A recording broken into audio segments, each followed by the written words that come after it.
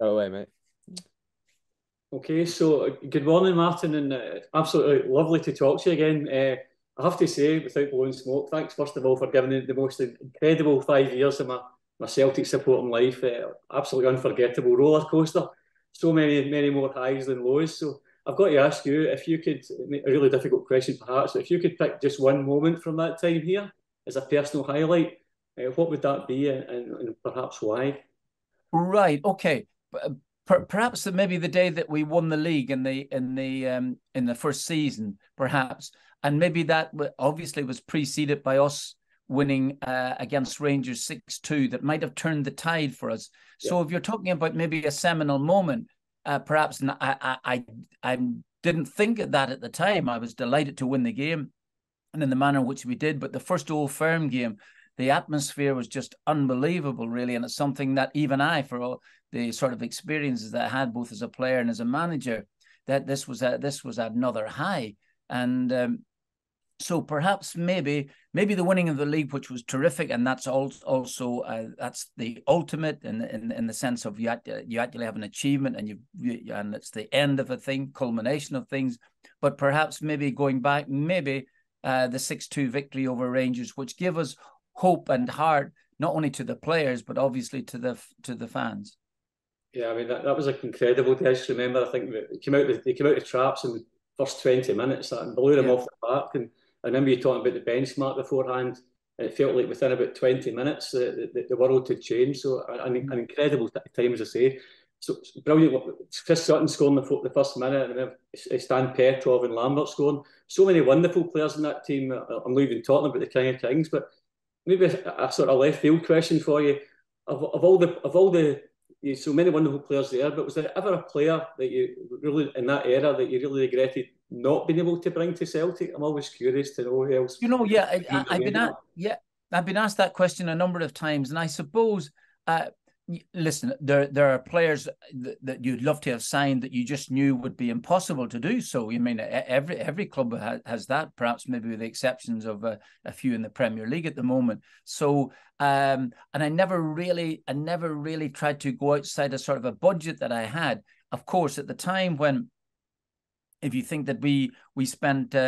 I spent £6 million on Chris Sutton, but we got that money for Mark Viduka because Viduka had gone to Leeds United, so it was really kind of a turnover.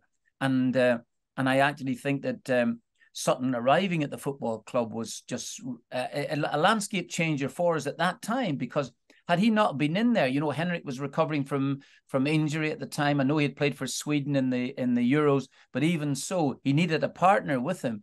And if Sutton had not arrived, perhaps we might not have won those early games. So, but getting back to your point, there was talk way back about Rivaldo, us trying to sign Rivaldo at one stage or another.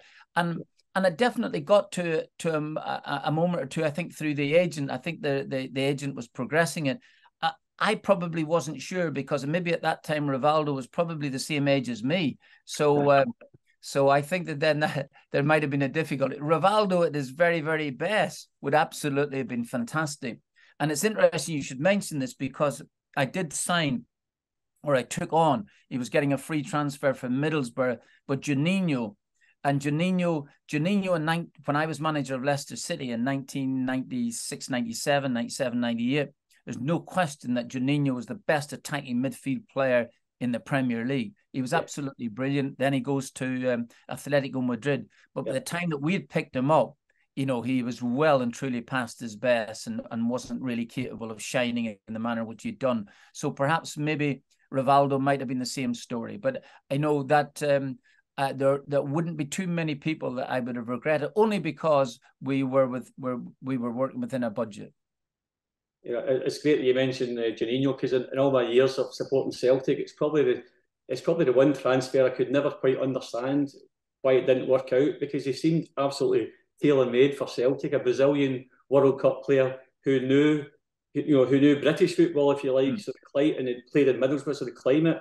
And I remember his debut against Rangers, it was sensational. But for whatever reason, maybe just a bridge too far. That was a real regret of mine, that he didn't make that leap. And mine as well, too, believe it or not. And perhaps maybe we I think honestly that Juninho was stepping into something that he felt, I'll deal with this very, very easily, and he wasn't able to deal with it very easily. And perhaps maybe we had a difference of opinion on certain things as well. I remember we played a game against AC Milan in the Champions League in Milan. And we were obviously under pressure for a little while, but Juninho was picking the ball up outside his own penalty area, and then starting to run with it and losing it 2 or 3 times. And I thought, hold on, just steady on, Juninho. You're not 1997, 98. You're losing it and putting us under better pressure. But then we got a free kick. We got a free kick to alleviate a bit of pressure, believe it or not, in the game. And remember, this was in Milan. And Juninho, with the lads were just taking a breath just for a second or two. Again, it was just outside our penalty area. But Juninho took a quick free kick, a quick one to get the ball back. And one of our players, I think it might have been Neil Lennon, I don't remember this here, wasn't actually expecting it. And so Juninho's pass to get it back again went straight to the Brazilian player, went straight to the Milan player, who fires this shot at goal. So we had... I had a word or two with him at half time, which he wasn't wildly happy about, but there we go.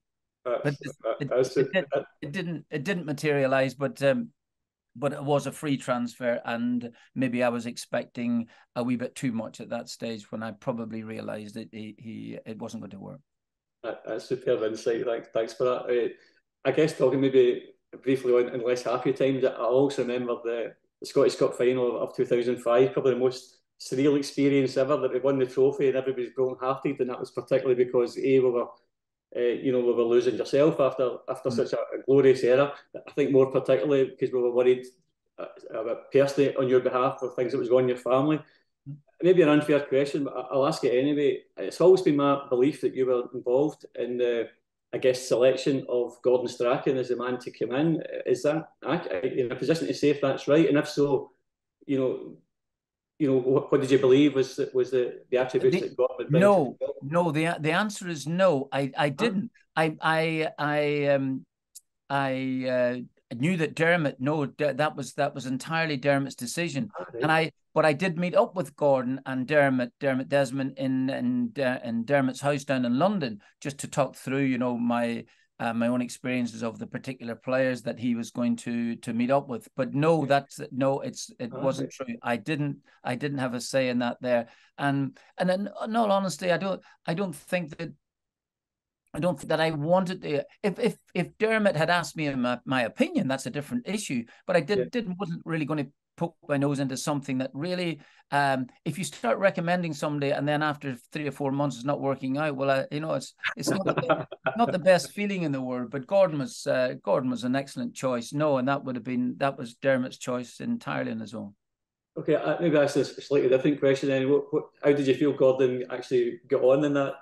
That period after he took over? What was your looking back? What was your overriding, assumption? I actually absolutely did really, really fine. Really fine, because in fact inherited some really decent players as well too, and they had been used to winning. But even so, stepping in there, having to do that, and turning things around, because early days weren't maybe not so good. So that was great. And his exploits in European football, qualifying for the second stages, the group stages that we maybe should have done at least on 2 occasions. Yeah. The very first time when we picked up 9 points, but we didn't go through. And the second time when Baldy handles the ball against Leon in the last minute of the game and gives away a penalty or whatever it was. And but no, Gordon's tenure at Celtic was excellent.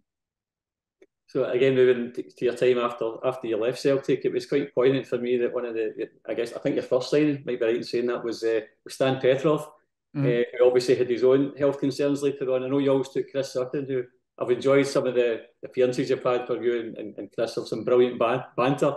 But also Sean Maloney came here. It's I'm maybe stating the bleeding obvious, but what was it about these guys, that made you feel they would adapt to the not just English football, but the top flight of English football? Aston Villa were flying at that time. Yeah, right. Okay, so what happened is that I went to Aston Villa two weeks before the season started. So I'm really relying on the players that were at the football club. And there's going to be a change of ownership as well, too. So Doug Ellis is going to be leaving the football club, and Randy Lerner, the American owner, is going to take over.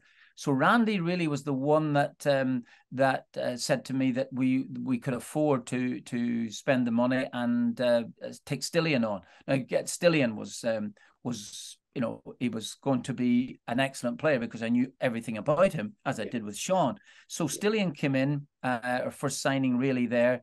His debut is one of the great debuts that probably the best debut I've ever seen of a player, certainly, against West Ham, where he was absolutely fantastic. He then unfortunately hit not immediately, but he hit a tough old period where he had a big fight in his hand to stay in the side. But he came through that there with flying colours, when even I kind of lost a little bit of I'd say confidence rather than faith, because I knew what he was able to do. And Stillian ended up becoming a terrific footballer for Aston Villa. As you say, had his own health problems. Thankfully, he's battled through that. But with Sean came in January time, and by which time now I had a rough idea about the Premier League again, and I thought that Sean's ability to pick the ball up just outside the penalty area, the little step over that he's able to do, and cause havoc in and around the penalty area. Now, and Sean became homesick rather quickly, and I think probably never really settled. But he in one particular game where he was absolutely fantastic against Chelsea at Stamford Bridge. I think we drew 4-4, but excellent, really, really excellent. And so if he had maybe it's settled, maybe he found it a wee bit more difficult than he should have done with all the talent that he possessed. But I think that Gordon took him back again and again, and did really fine. So Sean had an excellent career, and I knew Sean from very early days. Anyway, getting back to Chris Sutton, Chris was having, I think Chris was having a tough time with Gordon up there, and I thought, well, I pulled him out of the quagmire at Chelsea a way back years before. So I thought to myself that I'll do the same again. I'll take him. And he makes the quote. I don't remember saying this, but he does say apparently in some of his talks about it. He said that I phoned him up and said, "Chris, would you fancy coming down here?" And I said, "Because we're really, really poor, So and it was a tough old year, the first year for Aston Villa. But when we got their act together, we finished top 6 in 3 consecutive seasons again, and we're vying for the top 4 in 2 of those years. So, but Chris hurt his eye very, very quickly and retired. I've often wondered just how bad his eyesight is at times, when he is doing some sort of punditry work. But maybe that's had an effect on him throughout all these years. I better try and avoid getting in like that one. I don't think I'd do too well there. Okay, sort of last couple of questions, if you don't mind, for you. Talking about so many magical players to bring back lovely memories. But one guy, one of my heroes in that immediate period, I guess, post Martin O'Neill at Celtic, was Shinsuke Nakamura. I've always thought he'd have been an incredible addition to your team. Though I'm not quite sure who would make way for him. And please don't suggest any of these names right away. But I've got to ask, was he ever in your radar at Celtic? I wasn't aware of him before that Confederations Cup in Germany. Was he ever in your radar at Celtic? And is he someone who you both rate and would feel would have fitted in with your style of play, Martin? The answer, first of all, is no. He wasn't on the radar. I didn't know anything about him. And 2, absolutely. He kind of, in many aspects, he was like a latter day Lubo Moravcik was, in many aspects. I know that there was differences, and I had Lubo. Lubo was, I think about 35 years of age at the time, and obviously wasn't able to complete the number of games that he thought he could do, or that was my opinion anyway. Lubo was a different opinion, as players do, but in many aspects, Nakamura kind of reminded me of Lubo. No, Lubo's the best 2-footed player I have ever worked with. An absolute magician, and only behind Henrik in popularity, really, from the Celtic fans. I would love to have had Lubo when he was 26 or 27, and I genuinely believe that a 26 or 27-year-old Lubo Moravcik would probably have won what do you call it? The trophy at the UEFA Cup in Seville. I honestly think you would have done that. Of course, yeah. He's absolutely incredible. The gift from God. That was perfectly phrased. Okay, just maybe a wee cheeky one for you, Martin. But just to finish up here, always you still seem very close, and it's like you talked about affection for Henrik and for Lubo. There's huge affection for you. Is there ever a realistic possibility of you coming back to Celtic in some sort of role as a manager, or director of football, or whatever? That's something that appeals to you might have. Right. Okay. Well, first of all, there's a couple of things to that. Number one, no. The really short answer to it is that I wouldn't be asked back. I know that Dermot wouldn't ask me back. I think he feels as if that the torch has passed.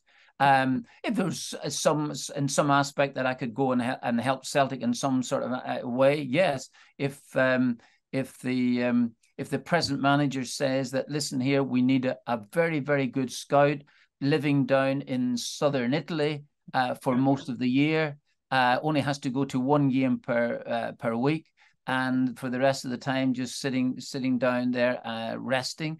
I think that would be a super job. But and also that's not going to happen either. So my days at Celtic I absolutely loved, and at a time of my my wife's life as well too. So it was certainly, I've often said jokingly that my wife doesn't like any place that she'll find it difficult anywhere, but she absolutely adored Glasgow. So we had the time of our lives at Glasgow, and it was fantastic. But as for those other things that you just asked about, I would have said that they're more unlikely to happen than likely to happen. Let me put it this way. Martin, well, you talked about time of your life. I'll just finish off with thanking you, because absolutely you gave me and my kids the time of our lives at that time at Celtic. I will never be repeated, in my opinion. Thanks a million, and take care. Thank you very much indeed. That's really nice of you. Thank you very much. Bye-bye. Really appreciate it. Cheers, Matt.